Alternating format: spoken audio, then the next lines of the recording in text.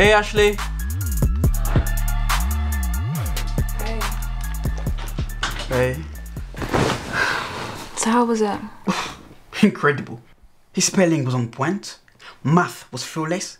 He didn't even need a calculator. Amazing. It really was. But how was your date? Don't ask. Oh no. Kept me waiting in the park for almost an hour. You're joking. And then when he did turn up, he was with an entourage. No way. Yeah, him and one other goon. I didn't stay. Didn't even speak to him. Well, how do you know it was him? Could have been someone else. He was wearing the same jacket in his profile picture. See, that's why I hate dating apps. What do you mean? I mean, it takes like 2 months to get to know the girl. And then you don't really know her because you've never seen her. And then when you first meet up, she looks nothing like she does on her profile.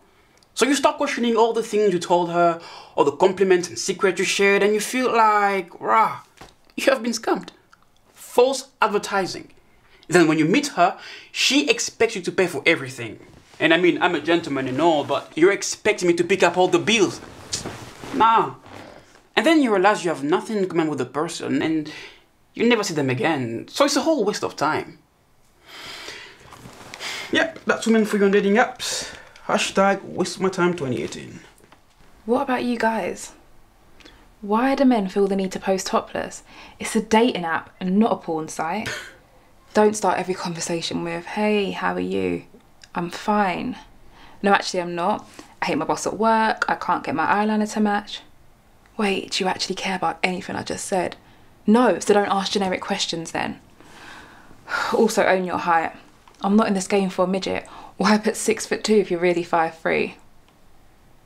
Don't you dare get me started on the B word. Hey babe, sure babe, how you doing babe? I'm not your babe. I have a mum and dad and they gave me a name.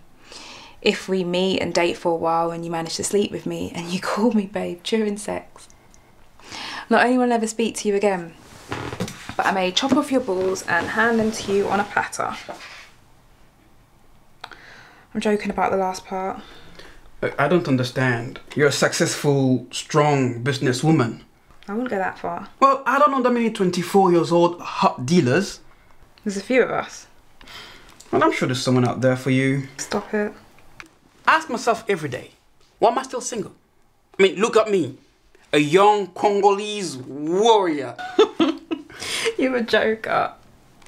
So, aren't you going to tell me about this latest artwork? Really? Yes, I'm fascinated by it. Well, it's called Born King and Born Queen. The image is obviously of a child. Can't be older than 6 years old. The crown is inspired by Basquiat. So he used a lot of crowns in his artwork, mainly on black icons or black people he considered heroes. The crown obviously represents royalty. Future kings and queens. Know that they're royalty now, and any adversity and obstacles that they may face in the future, they'll be able to overcome. Black excellence. That's dope. That's really dope.